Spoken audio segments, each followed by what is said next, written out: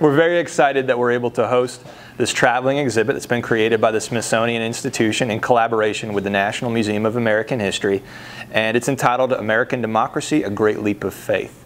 It chronicles that moment in the 1760s, 1770s, and 1780s when Americans transitioned from one form of government, from having a king and a parliament, to having a democracy, and everything that that entails. So it starts off really in the American Revolution, but the remainder of the exhibit is really thematic in nature, and that it asks these very fundamental questions about what does it mean to be an American citizen?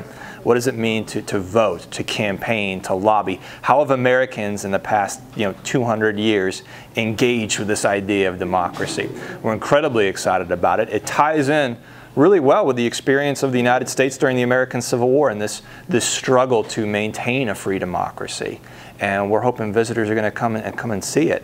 Opens up on Saturday, July 20th, and it extends through November the 10th. So it's only here 4 months, and it's a very special opportunity for visitors to see an amazing exhibit that hopefully causes you to think and ponder a little bit long after you've departed.